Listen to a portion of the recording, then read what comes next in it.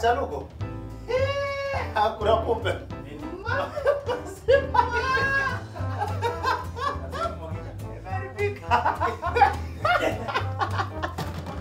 The devil is alive.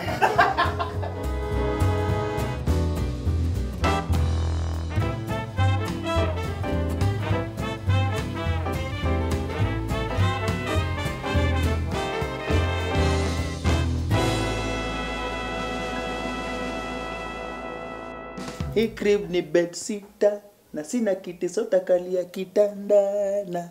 My name is KTN Aswani. Firstborn, I have two brothers wananifuata. I have a single parent, my mom.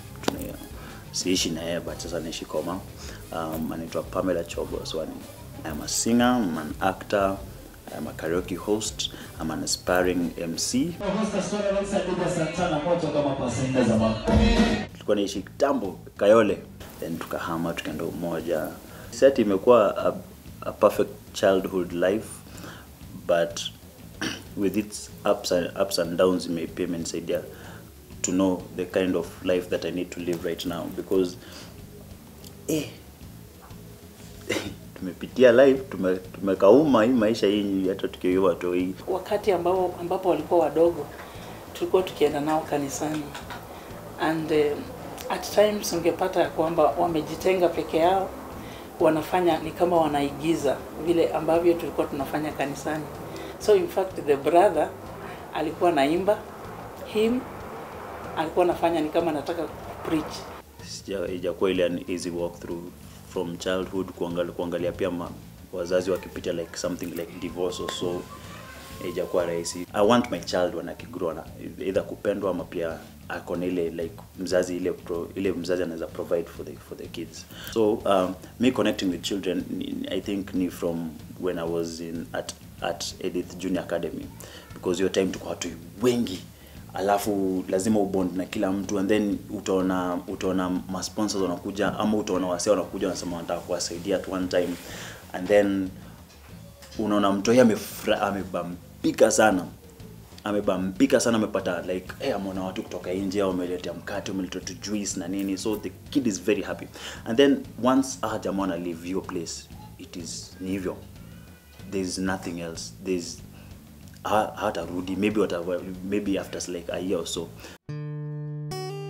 Dad alikuwa Ocha, and then nakumbuka akipigia simu sana, mnakuja hiyo time ilikuwa time ya December, mnakuja tusherehekee Christmas, mnakuja. Alafu hiyo time tuninga melodies, time kai ya December there's so many weddings, so hiyo time mnataka kwenda kufanya job but at least your pesa na fare.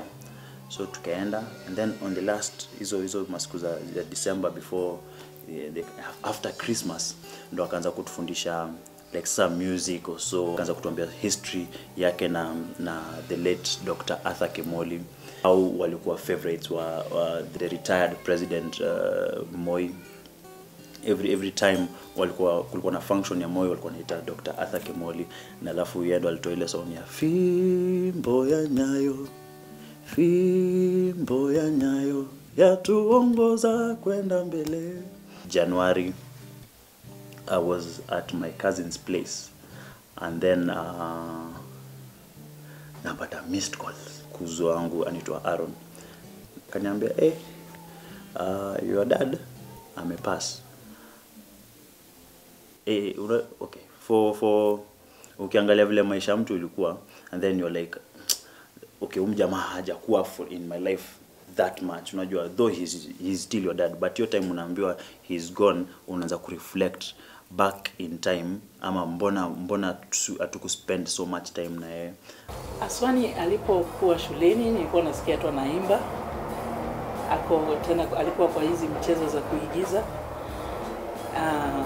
na wakati alimaliza aliniambia kwamba nimejoin a club, a singing club. So kuanzia hapo nimemwona akikua.